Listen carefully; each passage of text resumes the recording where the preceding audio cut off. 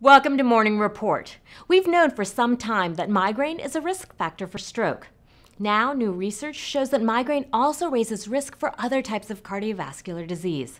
More than 50,000 people with migraine were matched with a cohort of 500,000.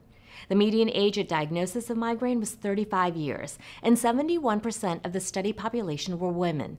Follow-up was for 19 years.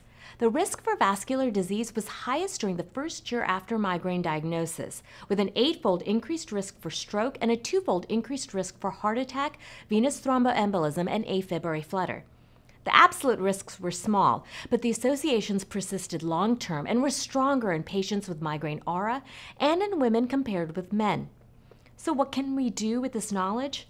We don't know if reducing the frequency or severity of migraine will reduce the risk for cardiovascular disease, but we can be more aggressive with lowering other risk factors that we know make a difference while we wait for more research.